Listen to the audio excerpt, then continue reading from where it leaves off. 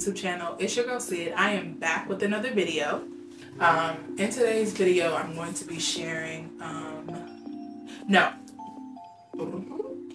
rewind.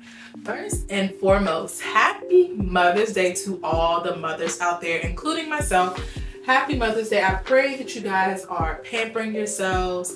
I pray that you are really taking the day to reflect on motherhood, your journey into to motherhood, in motherhood, all of the goodness, and just taking the time to really pamper yourself, honor yourself, and show yourself some love today, even outside of the love that you're receiving from your kids, your boyfriends, your fiancés, husbands, whomever. But I pray, sorry I'm a little breathy, that you are taking the time to honor yourself. As you can see, it looks a little different. My background, I am on my back porch. I'm recording today. It's really nice out, so I thought I would come out here today to record a video and really just share something that really stuck out to me today, not only in church, but something that was revealed to me of one of the enemy's tactics and how he had me silent for years. And it's just so funny that they spoke on this today. I'm sorry my voice is a little shaky. Hold on now. I gotta get this together. Anywho, so, and just speak on how God has really shown me just in these last couple days of spiritual warfare. Last night I did not sleep well at all. It just felt like a presence was in my room that was not of God, and I just kept waking up and kept jumping up, kept waking up, and I did not do my due diligence and pray like I needed to. Like I really needed to war last night. I was so tired. I'm like fighting sleep, jumping up in and out of sleep. I didn't do what I needed to do, and today it's just so funny how the simple things, simple words can make such a great impact on your life. Simple sermons and things that we know that we should do, but it just hits home a little different when you're in that season, if it makes sense. So today at church they talked about speak life, and somewhere along them speaking and just sharing scripture and sharing moments in their lives where they put that principle to work of speaking things and things coming to pass. And they just use they gave 3 points of my words create, because we are like our Creator. We are like God in the sense of whatever we speak creates the world that we live in. However we desire to see our world depends on the words that we say to ourselves, say to our children, say to our significant others, say to our mom, say to whoever. That creates the world that we live in. But the one that got me is that my weapon is a voice. My weapon is a voice. My voice is a weapon. And when she said that, this is what I wrote down in my notes. I put, and I know for a fact that this is going to be a part somewhere in my book, because it just stood out to me because I put book right beside it. And it says, shut up and shut out. So I just remember years of me being a believer, but I'll have these moments where I'm speaking life, but any other time I will be so caught up in my mind and caught up in the things and the struggles of life that I would not speak anything. And I was going through that recently, and I just wrote in my journal the other day how, Lord, I feel like I'm going backwards to that same Sydney who wouldn't say anything. I would just scroll on Instagram before TikTok came out, binge watch until my brain hurt. I don't really like to binge watch because it takes me to a place of, and I said nothing's wrong with binge watching, that's not what I'm saying, but for me, I don't like the way it makes me feel. It feels like, I don't know how to explain it. I wish I had the words, but I just don't like it puts me in a brain fog. There we go. It just puts me in a brain fog when I watch way too much TV. I'm talking about hours of TV nonstop. I'll stop to scroll, but my brain has taken in too much. And I was just telling God how I felt, and I felt like I was going backwards. And then when they began to say and share that word today, it really stuck with me, because it is so easy to speak what we see. And that has been my challenge. And I just felt like, God, I'm so alone. I feel so alone in this journey. I feel so alone in this walk, because I'm like, I don't know how to be in this season. I don't know how to walk in this season. I don't know how to talk in this season. And these are the things that I'm telling myself, like, how am I supposed to do this? But he just continues to remind me and show me a God-sized idea requires God-sized help. And I believe I shared that in another video, but it also requires our participation to speak and create the world that we want to see, even if it goes against everything that we're seeing right now. It's gonna go against, but that's where faith comes in. We're speaking and declaring by faith. And that's something that I really needed today. It's really something that I needed to take hold of, is knowing that when I allow the enemy to silence me, because the enemy knows, he learns from the things that we go through, and he knows how to trip us up again, because he studies us. He knows how powerful we are more than we do sometimes, because he has taken the time to study us, to figure out trigger points, to find ways to trip us up. And sometimes it's the same tactics. And if we are unaware, if we're not really tapped into discernment and becoming aware of the fact that, oh, this is the same thing that you used to trip me up the last time, we'll be like, this feels like something new, but it's really not.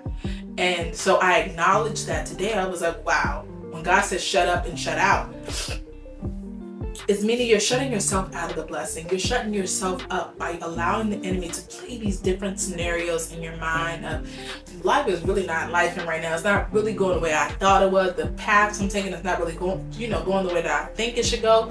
And we'll continue to think those thoughts. And those have been my thoughts these last couple of days. I'm not even going to lie to you. Like, I've just been like, God, I don't know. I don't really know.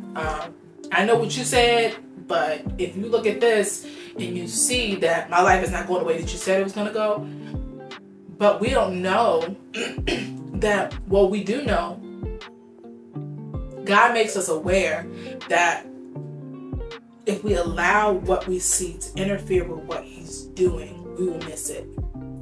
We will miss the opportunity to speak life into our children, speak life into our significant others. And they challenged us to speak something positive over the people in your life daily. Because you're gonna rub each other the wrong way. Your kids are going to pluck your nerves. Your fiance, your whoever, your significant other is gonna pluck your nerves. These are people who are in your close proximity all the time. It's inevitable. But finding the words to speak life into each other is something that is necessary. It's so vitally important that you do so. And I'm speaking to myself too, because I can get so caught up in what it looks like and what it feels like sometimes. I'm like, God, this don't even feel good. And but remembering to take those things back to the Father. But it was such a great reminder to hear, to speak life, that my voice is a weapon, that whatever I do in this life, even if I see it and I don't agree with it, or even if I see it and it's not lining up with the word, what I think the word says, or what God has spoken over me, that I will speak it anyway. I will speak it anyway, even if it doesn't look like, whether it be over my business, over my health, over my children, anything, any area of your life. Honestly, use the power of the tongue. And they went over that scripture of guarding your mouth, and that was the first time I actually heard that scripture, so I'm gonna definitely go back. I was in Psalms, the book of Psalms. Let's see, was it that one? Choose your words. I think of Psalms 19:14, which spoke about guarding your mouths, which is so good, because we can allow things to slip out of our mouths so easily, because it's so easy to do. It's easy to speak what you see because it's right there in front of you, or be so realistic, or I'm just being real, I'm just keeping it real. No, keeping it real is speaking what God said. That's the real, that's the truth. 19, sorry y'all, that was horrible. No, that says, no, it wasn't that one. Help me, Lord. Okay, Psalms. Give me 1 second. 41:3. Yes, it's Psalms 141 verses 3. It says, set a guard over your mouth. Lord, keep watch over the door of my lips. That is how conscious, subconscious, how conscious we should be.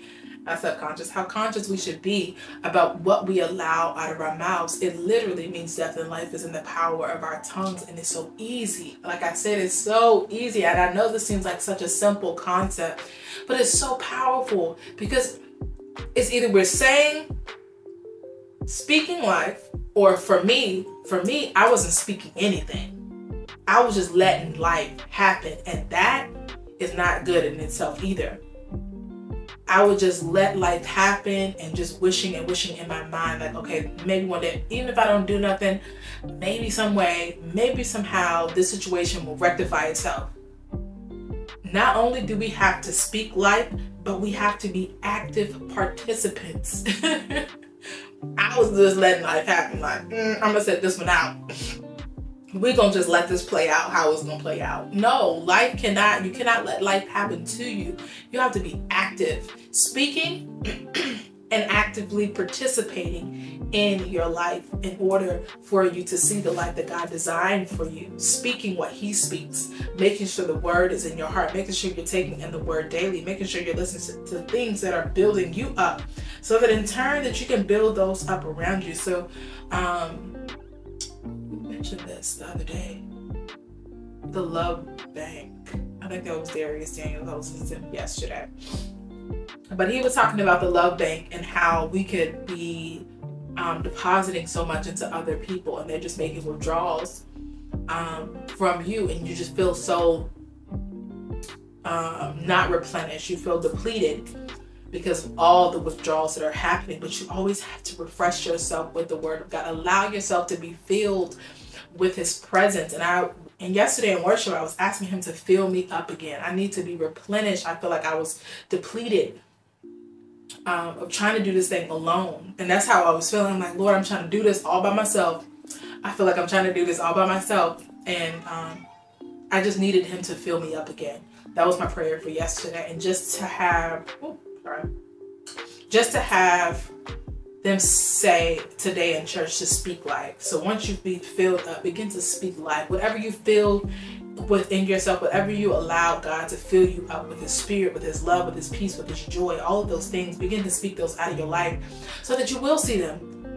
When He says seek first the kingdom, we have to find God in every situation. We have to seek Him out because it's so easy. Evil is up front and present in your face. It's up front, it's present, it's there. Negativity up front, present, is there. Sometimes we have to search for those treasures, those hidden treasures that are sometimes right in front of your face too. But evil try to make itself so big, so grand. The things that are of the enemy are so grand, so big, so loud. But the still small voice is what we have to look for in the day-to-day things, in the small things, in the grand things. But we just have to seek Him out. Seek ye first the kingdom of God and His righteousness, and joy, peace, love, prosperity, all these things, health will be added unto you. All, He said all these things. I just listed a few. Peace, joy, hope, sleep. All of that will be added to you, but speak life. So I just wanted to come on here really quickly and share, because Josiah keeps interrupting.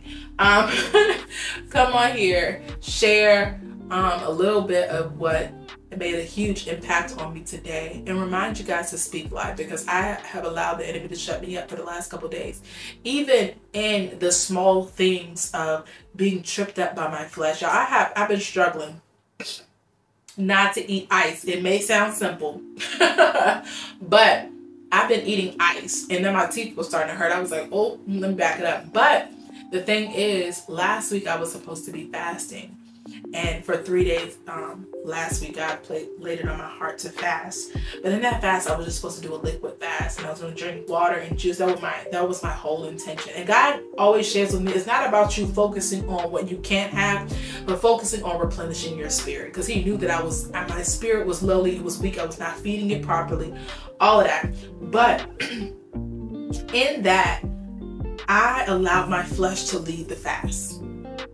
Oh, if I just get this, just this one time. I was not I was not resisting the temptation. Temptation cannot flee unless you resist it. It says, resist temptation and it will flee. Let me find that really quick. Resist temptation and it will flee. Because I believe.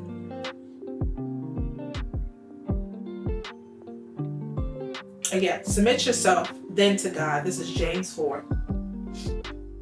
Yep, James 4. But this is saying resist the devil. Submit yourself then to God. Resist the devil and he will flee from you. He can only have power if you give it to him. And I've given him power through small things. I give my flesh power through small things of just saying, oh, if I just do this one time, man, I end up eating ice the whole day. I would literally eat ice breakfast, lunch, and dinner like it's a whole meal. Like this, like it was so refreshing. But it was pleasing to my flesh. I was more catering to my flesh than my spirit. And that makes you so weak. That makes you feel lonely. That makes you feel, all the things that you don't want to feel. And it's not saying that you'll never, ever feel that way. But it's just when you do feel that way, that you submit those feelings to God and allow him to speak over you. And you speak what he's speaking to you. Because sometimes, I know I said I was going to end this thing, but sometimes God begins to sing a song over you. And I believe that's him giving you the words to speak life over yourself. Because when I was in the kitchen just before I started recording, I believe Marvin Sapp, he has his hands on you, begin to be ministered to my spirit, and I began to sing it out loud, humming it. He has his hands on you. He said he'll see you through. When you cry, he's holding you. So lift your head up high, for he will provide. He will provide. He has his hands on you. So I just want to thank you guys for tuning in to today's video. And I will catch you guys next